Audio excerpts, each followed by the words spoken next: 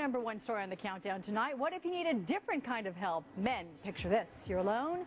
She's there. What do you say? How do you say it? How do you avoid looking like a creep?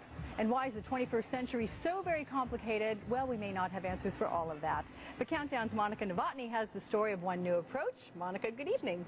Hi there, Alex. You might remember the term wingman from the 1986 Tom Cruise movie, Top Gun. Well, in the dating world, a guy's wingman is his friend, a buddy. Another guy who helps him look good in front of potential dates when they're out looking for the ladies. But now there may be a better option, a wing woman. I've convinced a lot of girls I went to high school with them. That's for sure. You know? She may stretch the truth, but she'll probably get you a date, because that's her job. Gentlemen, meet the wing woman.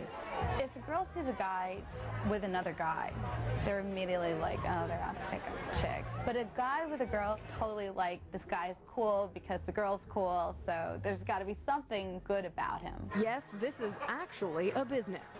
The theory that women are more likely to respond to a man with a female friend, the wing woman, who breaks the ice, makes nice, then introduces him. Founder Shane Forbes charges $50 an hour for the service, and though he can't guarantee you'll get a date, anyone who the client wants to meet, the wing woman will introduce him to.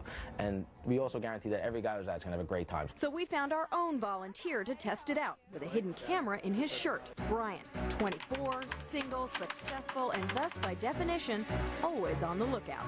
So I guess right now we'll just find out what kind of girls you're into. After getting to know her client, the wing woman takes aim. I'm here with my friend, Brian, and we thought that we know you from somewhere. I don't know, my name's Monica. You look so familiar to me. Success. But why stop at one? Let's go over there and order another beer, and I'm going to tell her, like, the color for sure. Do you guys work together? Seems to be working, but how do the women feel? After we told them they'd been taped, they agreed to take part and weigh in. It's a little bit pathetic that you have to go to these lengths to possibly meet a woman. He came across as like a really nice guy, and kind of, I don't know, I was more interested in him because he was with a girl. So just how popular are the wing women? Well, right now they say they're expanding in New York, Chicago, Las Vegas, and Miami. But if you want to give it a shot, there is one risk. They seem to be together. I mean, honestly, I didn't feel there was an opening. But for our single guy, it forces you to kind of be proactive about it, and you're out there, and before you know it, you've met 6 women, and I don't know, all I can say is it was a good time. Mission complete, though a wing woman's work is never done. I'm like scoping out girls now all the time. You know, it's like I'll be out on a date and I'm thinking, oh, she's cute. The business owner, Shane Forbes, says he's paying the wing women $20 to $30 an hour for their matchmaking services, and he says he has far more applicants for the job than he needs.